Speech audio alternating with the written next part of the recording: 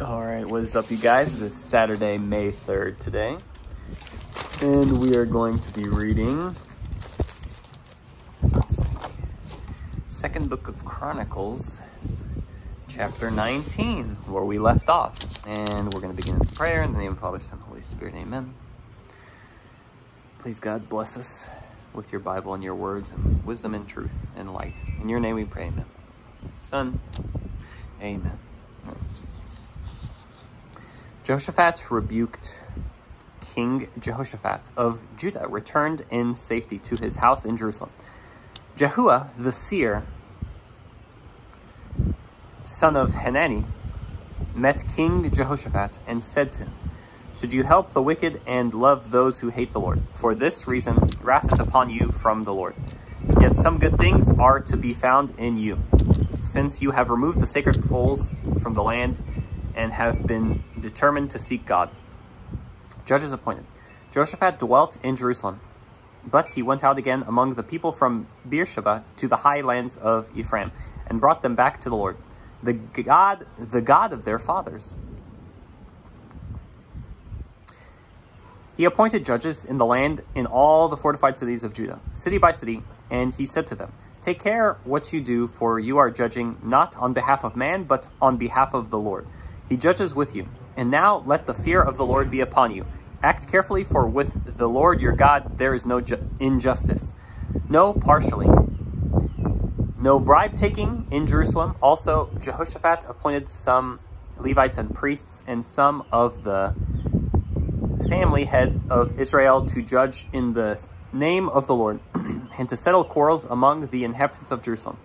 He gave them this command: "You shall act faithfully and wholeheartedly in the fear of the Lord, and in every dispute that your brethren living in the cities bring to you, whether it concerns blood guilt or questions of law, command, statutes, or judgments.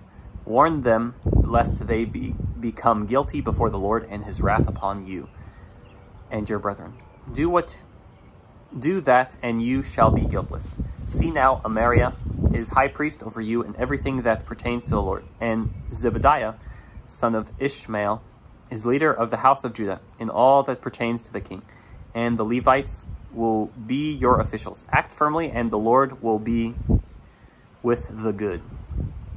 Chapter 20, Invasion from Edom. After this, the Moabites, the Ammonites, and with them some Meunites came to fight against Jehoshaphat. The message was brought to Jehoshaphat: "A great multitude is coming against you from across the sea. From Edom they are already in Hazazon Tamar, which is En Gedi." Jehoshaphat was frightened, and he hastened to consult the Lord. He proclaimed a fast for all Judah. Then Judah gathered to seek help from the Lord. From every one of the cities of Judah they came to seek the Lord. Prayer of Jehoshaphat. Jehoshaphat stood up in the assembly of Judah and Jerusalem in the house of the Lord before the new court. And he said, "Lord God of our fathers, are you not the God in heaven, and do you not rule over all the kingdoms of the nations? In your hand is power and might, and no one can withstand you. Was it not you, our God, who drove out the inhabitants of this land before your people Israel and gave it forever to the descendants of Abraham, your friend? They have dwelt in it, and they built in it a sanctuary to your honor, saying, when evil comes upon us, the sword of judgment or pestilence or famine, we will stand before this house and before you, for your name is in this house. And we will cry out to you in our affliction, and you will hear and save.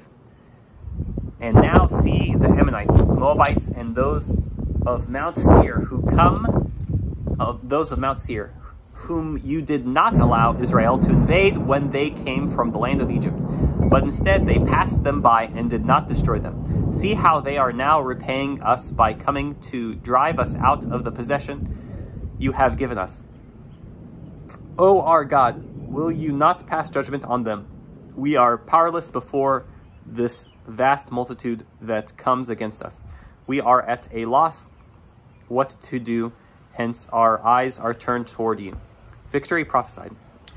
All Judah was standing before the Lord, with their little ones, their wives, and their young sons.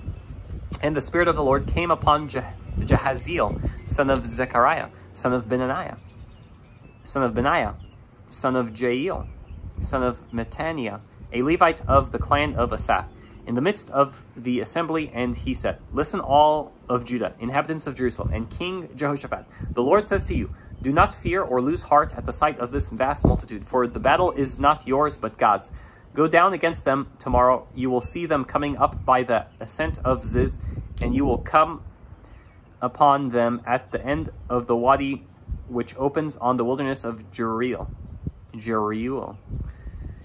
You will not have to fight in this encounter. Take your places, stand firm, and see how the Lord will be with you to deliver you. Judah and Jerusalem, do not fear or lose heart. Tomorrow go out to meet them, and the Lord will be with you." Then Jehoshaphat knelt down with his face to the ground, and all Judah and the inhabitants of Jerusalem fell down before the Lord in worship. Levites among the Kohathites and Korahites rose to sing the praises of the Lord, the God of Israel, in a resounding chorus. The invaders destroyed. In the early morning, they hastened out to the wilderness of Tekoa. As they were going out, Jehoshaphat halted and said, "Listen to me, Judah and inhabitants of Jerusalem. Trust in the Lord your God, and you will be found firm. Trust in his prophets, and you will succeed." After consulting with the people, he appointed some to sing to the Lord and some to praise the holy appearance as it went forth at the head of the army. They sang, "Give thanks to the Lord, for his mercy endures forever." At the moment they began their jubilant hymn, the Lord laid an ambush against the Ammonites, Moabites, and those of Mount Seir, who were coming against Judah, so that they were vanquished. For the Ammonites and Moabites set upon the inhabitants of Mount Seir, and completely exterminated them. And when they had finished with the inhabitants of Seir, they began to destroy each other. When Judah came to the watchtower of the desert and looked toward the throng, they saw only corpses fallen on the ground with no survivors. Jehoshaphat and his people came to take plunder, and they found an abundance of cattle and personal property, garments, and precious vessels. They took so much that they were unable to carry it all. They were 3 days taking the spoil, so great was it.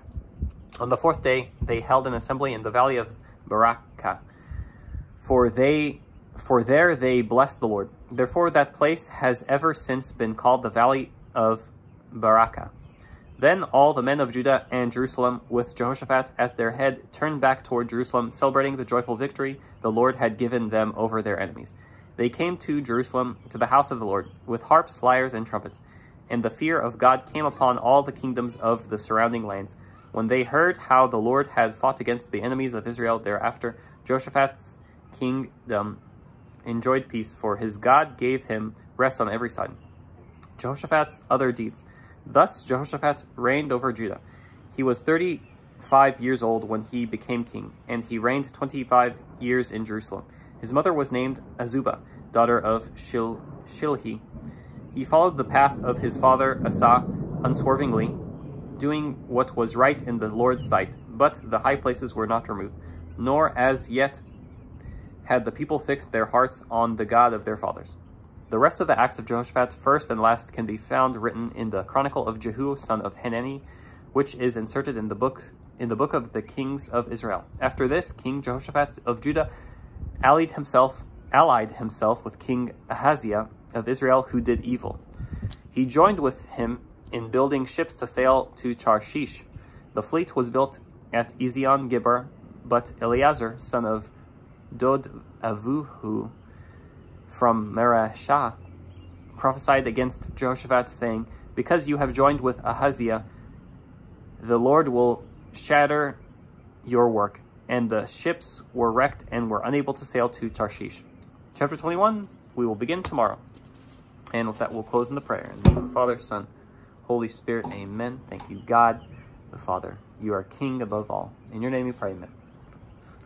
Amen.